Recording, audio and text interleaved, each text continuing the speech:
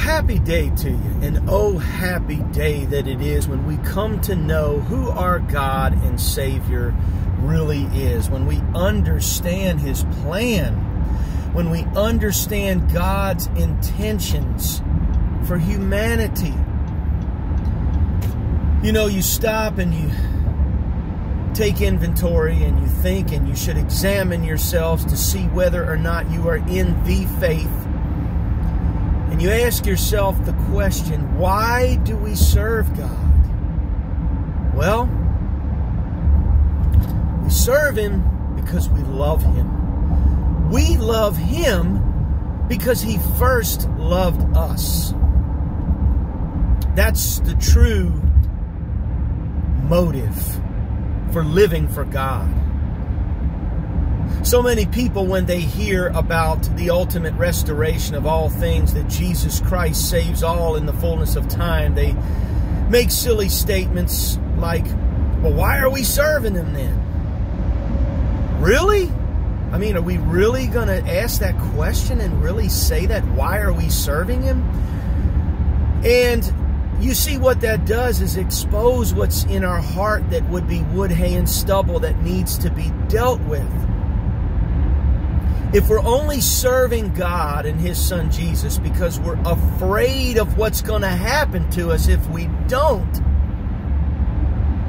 that's not love. That's not a true basis for salvation in a relationship with God. For those of you that are married and you have a spouse, why do you stay married to that person? Why did you marry that person? Hopefully it would be because you love that person and you want to have a covenant relationship with that person until death do you part for the rest of your life. Well, that's a microcosm of the macrocosm. That's a small picture of the big picture. We're the bride of Christ. We're married to Him. And we love Him because He laid down His life for us. And He loves us. The whole thing is about agape love. And as Paul brought out in 1 Corinthians chapter 13, that great chapter about love, everything that we do must be examined by this agape love.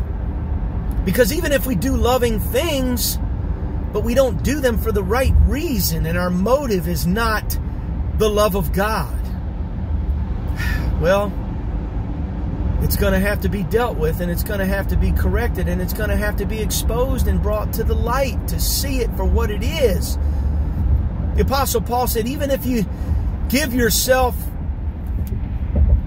to die as a martyr, to be burned at the stake, but you don't do it in love, it would profit you nothing. Now abides faith, hope, and love, these three, but the greatest of these is love. And God is love. And God so loved the world that He gave His only Son. This is what we need to understand. And this is why we're serving the Lord. This is why we're walking with God. We love Him because He first loved us.